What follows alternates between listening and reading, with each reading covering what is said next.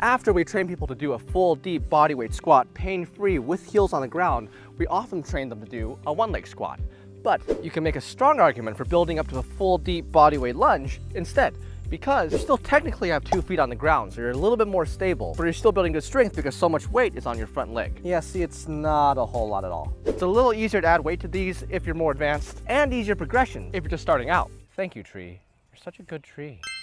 It's also a decent stretch for your hip flexors on your rear leg. Tight flexors sometimes cause lower back pain. We can also get a stretch through bridges, but I know some people can't do them yet, which is fine, or they skip them because they think they look boring, which is fair, I guess. Lunging is a fundamental human movement and translates into a lot of daily and athletic movements. One-leg squats are still a great exercise, and since you don't have to marry one or the other, you can marry both and do both squats and lunges if you want. And as usual, there are easier progressions. Have a beautiful day.